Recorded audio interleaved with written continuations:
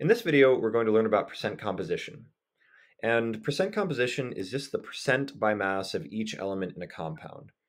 When I say percent, per means divided by, cent 100, we should be thinking of part over whole. What part of, for example, calcium nitrate is calcium per the whole mass of calcium nitrate? And what part is nitrogen per the whole calcium nitrate? And the same for oxygen. So to do this, we first need to figure out what is the overall mass of calcium nitrate. And so this is just formula mass all over again. So we'll figure out formula mass by first writing out the elements. We got calcium, we've got nitrogen, and we've got oxygen.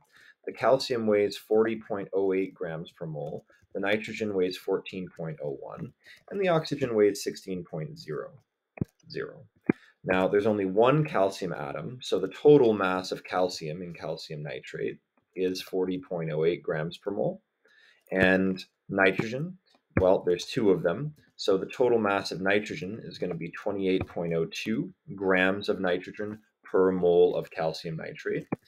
And for oxygen, there are 6 atoms, so this comes out to 96.00 grams of oxygen per every mole of calcium nitrate.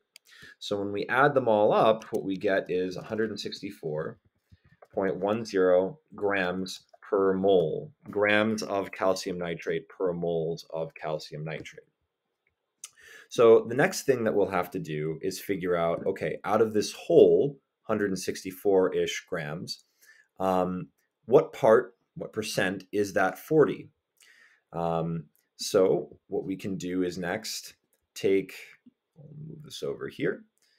We'll say percent Ca is equal to 40.08 divided by 164.10 times 100%. And that equals, if I move this over, that equals 24.42%.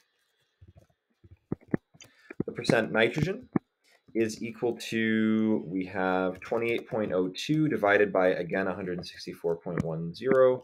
We'll multiply by 100%, and we get 17.07%.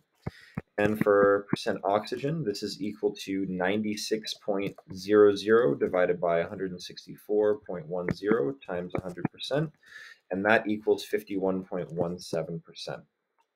So this should get you, oh, sorry, it's 58.50%.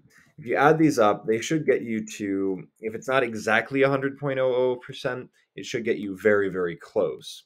But that works for our calcium nitrate. And you can use similar thinking for just about any compound. But I do want to go over hydrates. So here we have Epsom salt, magnesium sulfate heptahydrate. And a common problem that you might find is, what is the percent by mass of just the water within magnesium sulfate heptahydrate? So to do that, again, we list out our components. We've got magnesium, we've got sulfur, we've got oxygen, and actually I like to put the water as its own separate substance. I know there's hydrogen and oxygen within the water, but if we're finding the percent by mass of the water, let's keep it all together.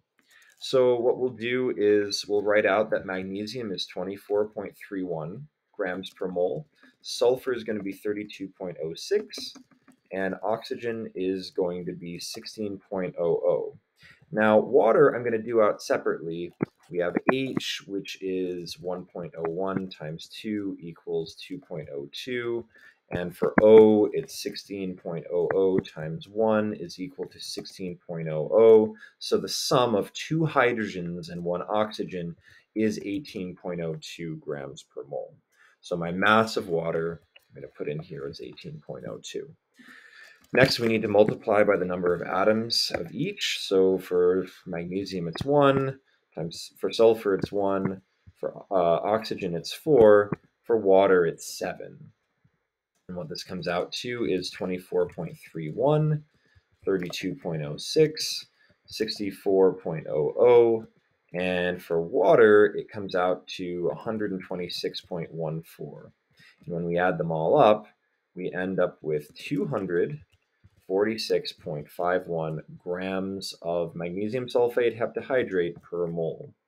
Now, you might recall this being Epsom salt, something that you can buy in a grocery store or a pharmacy. And it's interesting because what we're about to find out is a significant percentage of Epsom salt, bath salts that you pay for, is actually you're just paying for water. In fact, the percent H2O is going to be equal to 0.14 divided by 246.51 times 100%, which is equal to 51.17%. So 51.17% of the Epsom salt that you buy at your local pharmacy is actually just paying for water. Anyway, that's percent composition in a couple different ways. Hope this video has helped. Feel free to leave any questions or comments in the comments section below.